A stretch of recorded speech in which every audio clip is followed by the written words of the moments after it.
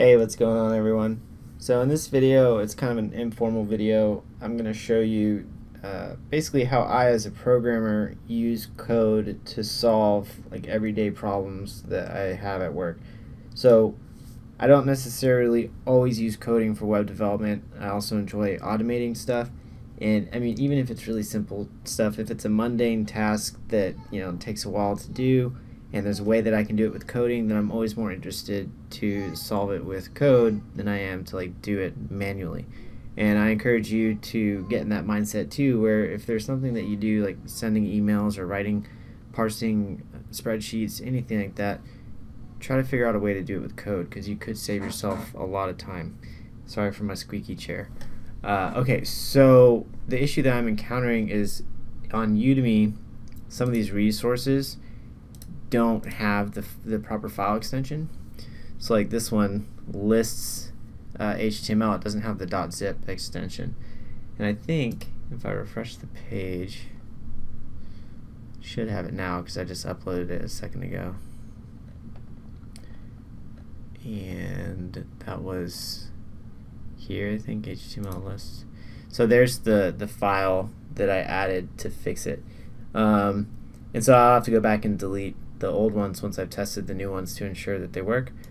So that's just one section. There's 41 sections in this course, I think something like that, and there's like 141 of these resource links, just these boxes, and then within them there's multiple resources. Some are working, some are broken, and so it's kind of a chore trying to fix it. I try to get Udemy to fix it, and they're still doing whatever they're doing. Anyway, I won't go into that. But here's section 4, which is where I am now. I'm just trying to do it one little bit at a time. And so you've got all these different resources. And so I can go in here and just control click to download these.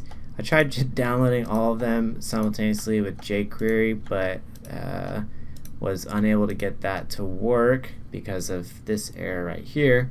Some of these resources are broken, which is another thing that has recently been introduced, which is driving me crazy.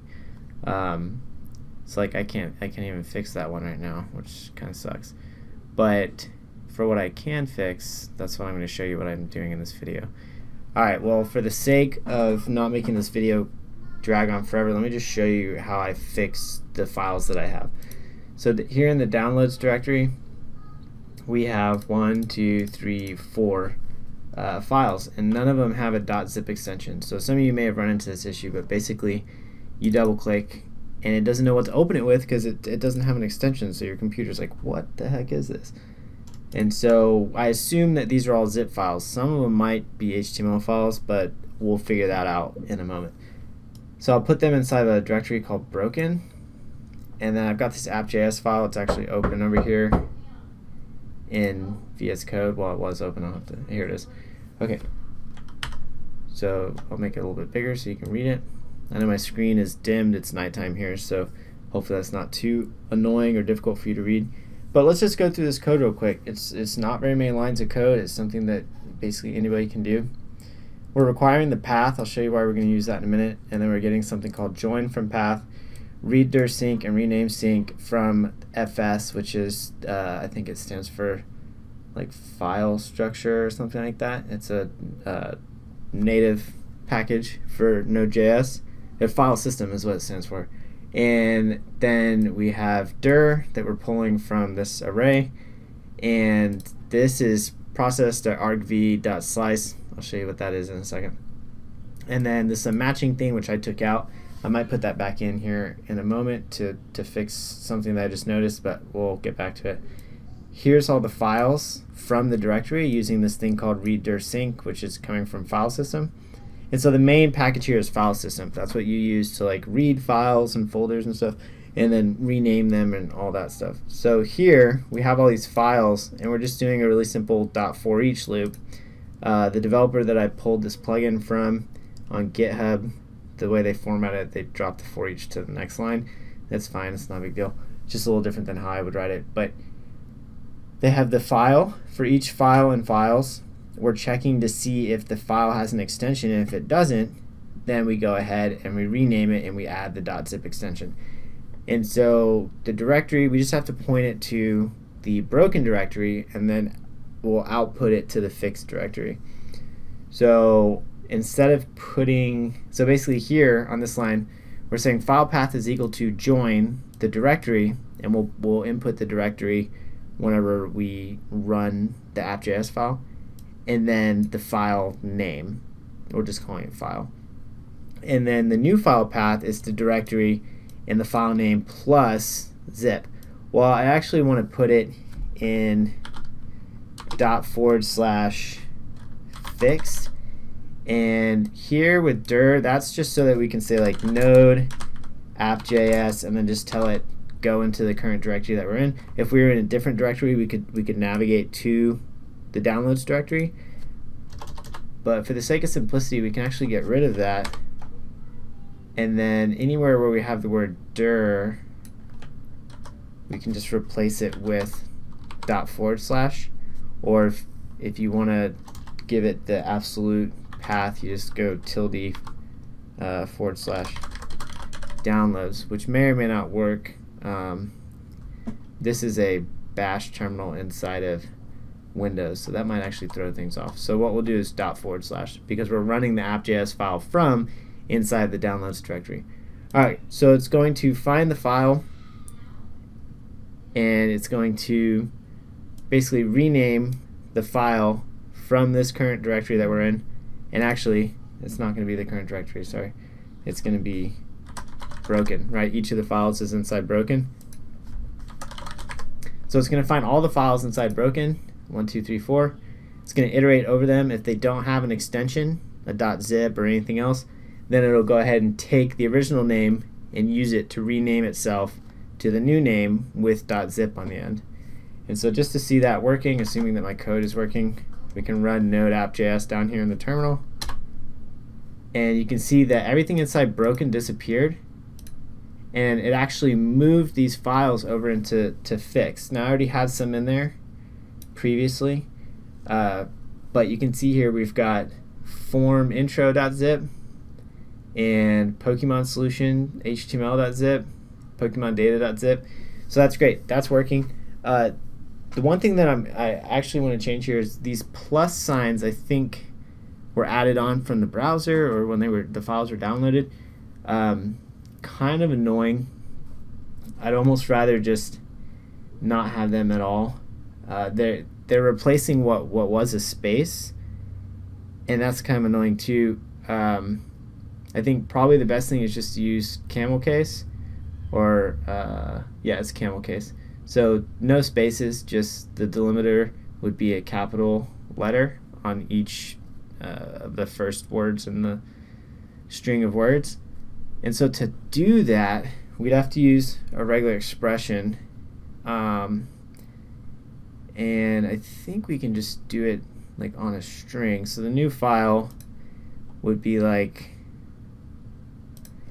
file.replace, and then we'd look for the plus sign, which I think you have to escape it, because I think the plus sign means something in regular expressions. I'm not a regular expression master, but and then we'll do, I guess, G, global flags. So anytime if there's more than one plus sign, like list solution HTML, it'll take both of them and it'll replace them with an empty string. And then we'll take the result of that, which is actually, it should be a string, so we can just like throw it into parentheses here and then add zip. Now nothing is inside of broken anymore, so just for the sake of this working, we have to do it inside fixed. I don't know if this is going to work or not. Let's find out. Okay, so it ran, and new file path is fixed, should be file.replace. What we can do, because nothing happened, as you can see, is check file.replace and see what it returns.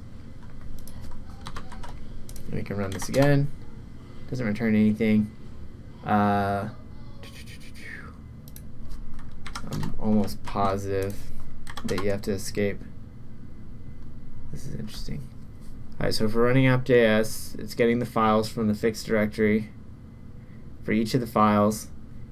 Let's go ahead and just console log the file name just to make sure we're doing that right. Alright, so that's where we're going wrong. Something is happening where it's not logging the file names. So let's figure that out. So files is equal to redirsync dot / fix. This is the fixed directory, so it should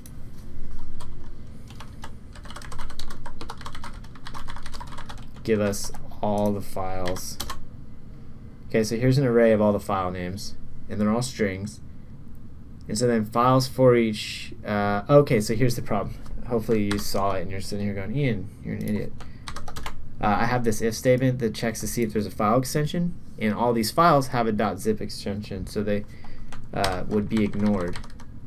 And so to fix that, we should be able to just do this now. Run it again, and it's something broke. Invalid left-hand side in assignment.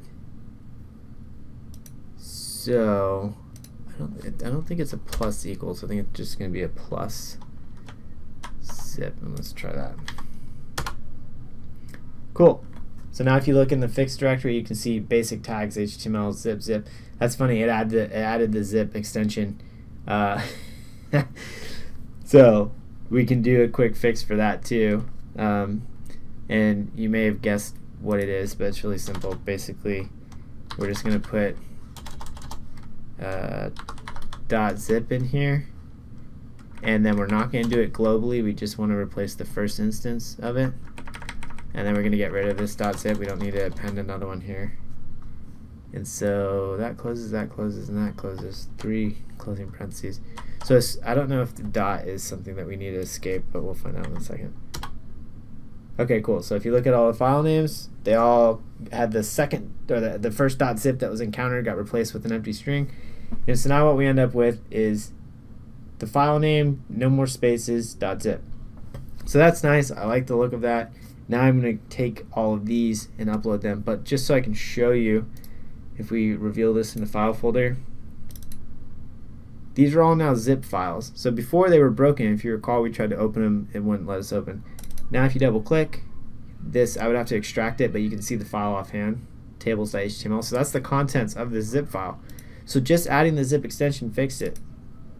You can see there's Rusty, and we can just keep going through these just to make sure that they're all zip files. And it looks like they are. This one has PokemonData.txt, ListSolution.html. So adding .zip to the end of these fixed them. Now you may think, man, why don't you just like right click and rename or figure out some way to do it with the UI. But I just like solving things with code. Plus, if you think about in terms of scaling, if I were to download every single one of the broken files, now ideally I'd be able to do it with code, that part too. And I tried, at some point you have to decide how long it's taking you to do it with code. Is it worth it, or should you just do it manually? Because if you can't get it working with code, then you have to go back and do it manually anyway, so it's essentially time wasted. In this case, I opted, since I couldn't figure it out with code just yet for downloading all of them, I opted to just download a section at a time and just do it, you know, a couple sections a day for the next couple weeks or whatever. And then I just had this whole wrench thrown into the works with the files that aren't even downloading, so now I have to like go back and figure them out and fix them. Super annoying. But the whole point of the video is just to show you that you can use Node's file system. If you look up FS Node, you'll find tons of documentation on all the different things that you can use and do with it. This is just a really simple example, but if you had, let's say, like 100 of these files all at once or more, something that would take you, you know, potentially, I don't know, however long it takes you to rename a file, like let's say 300 seconds or something, 500 seconds, this would take you like 2 seconds to run it, plus whatever time it took you to code it. But it didn't take me very long to write this. Most of it I just found. I just Googled rename file, and somebody had a script with Node.js, and I just borrowed it and tweaked it to how I need it to be. So anyway, that's enough of taking up your time. If you stuck around, thank you so much. Don't forget to like and subscribe if you're not already subscribed. And hopefully you enjoy this kind of stuff. I intend to do more of this kind of thing, just showing how I automate stuff. Automation really interests me. I would say probably more so than web development most of the time. It's a nice little hobby. So hopefully it interests you too. Let me know if you have any questions or comments. We'll catch you all in the next video.